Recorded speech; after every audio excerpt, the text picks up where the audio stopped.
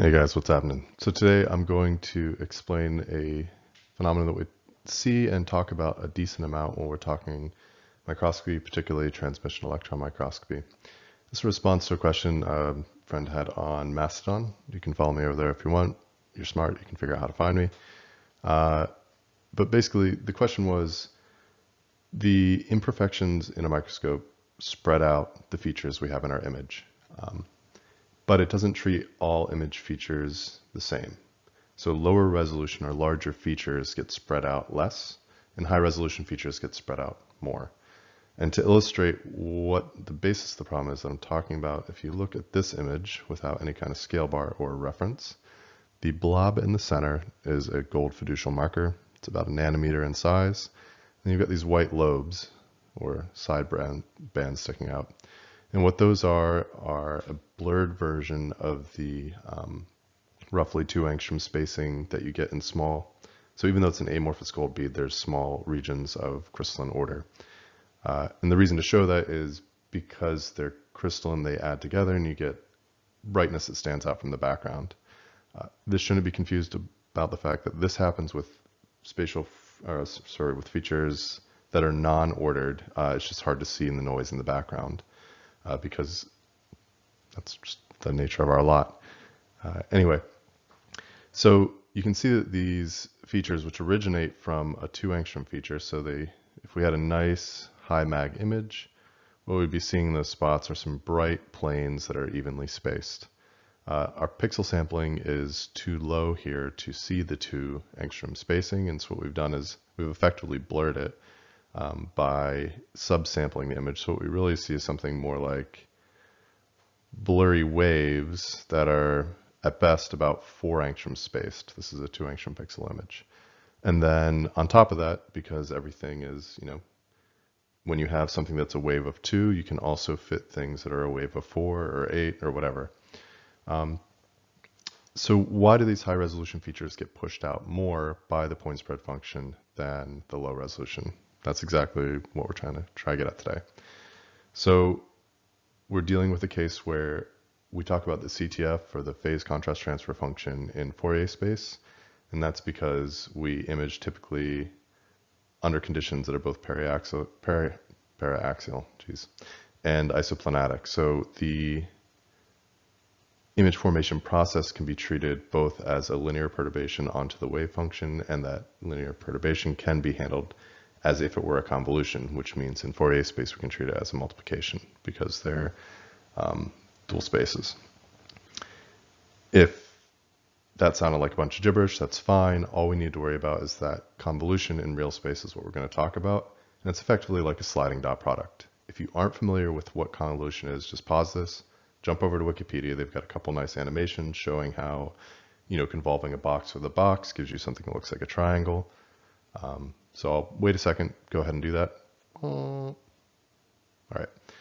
So what you now understand is that although we could write out the math, effectively what you're doing is you're taking one function, you multiply it by another function, pixel-wise, add up all those elements, put that in the central pixel of that image, step over 1, repeat the process.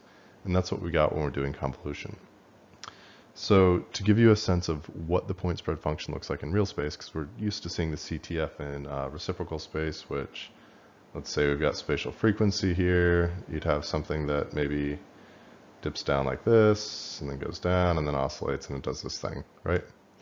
So what does that look like in real space? So wrote part of this book chapter a while back on CTF image estimation and image restoration. The rest of the book is more interesting than our piece, but if you're interested, you can go check it out there. But this figure, I think, captures it nicely. So even though this isn't a microscopy image, what I did is I found, in this case, this image that has a artifact. We've got a bright pixel. It's effectively a unit impulse. So if this is, I guess, X, we're talking in real space. It's got something that's maybe a value of 1 here, and a dark background. So what happens when you convolve a unit impulse with any other function is you get back that function. So what that means is if I apply the point spread function of the microscope to this image, you see these ripples out here. That's effectively, we're capturing what does this point spread function look like in real space. So effectively, and you have to forgive my drawing here. What we've got is something that looks roughly like an airy disk. It's inverted. We don't really care about that right now because we're talking generalities here. But I want to point out a couple features. Because here I'm showing you how this brought out the point spread function, but what we're concerned about is what does this point spread function do to the point? You know, it's what you're seeing here in this case is a single pixel sized image feature, how it's spread out. But what we're concerned about is, you know, flipping back to that gold bead, which I guess maybe my slides won't let me do. Remember those fringes got pushed outside the particle. And so the easiest way I can explain this is instead of thinking of the convolution, let's take each sort of stepwise, pixelwise multiplication and sum and look at what might happen. So if we've got our gold bead here, which is composed internally of these, let's just assume it's actually ordered and not amorphous. And then the whole bead itself has this strong low frequency component because it scatters electrons very strongly. So when the point spread function is being convolved with the image, let's just say we're at the step where it's sitting at this point. What's going to happen? So we're multiplying everything that is of this size by this relatively uniform function. So we're basically going to get the average of everything in the bead at low resolution and add it to this central point right here. So all the value of this convolution is going to end up in that pixel. And then we get some little bits from outside the bead that get moved into the bead, right? So that's mostly going to look like what is the average of the bead. That's really the net outcome. So we're going to get something that looks like this. That's nice and dark, which is exactly what we saw on the image in the first slide. And then we're going to grab some little image intensities from outside the bead and add them on top of this. So we get a nice strong dark background with a little bit of salt and pepper on top of it, but that's where your strong low resolution comes from. So you may ask yourself, all right, get to the point, how does the high resolution image information from the bead end up outside the bead? Well, if we now skip, you know, let's say 50 pixels and we end up over here. Now our point spread function during this convolution process is over here, right? So what are we getting? Well, if you go back to that image, that outside the bead was mostly salt and pepper noise. So let's just assume it's a bunch of plus ones and negative ones, right? So this interior lobe, that when it was over our bead gave us a nice strong dark contrast, is now going to basically give us an average of those plus and negative ones. So we're going to get a flat background, just 0.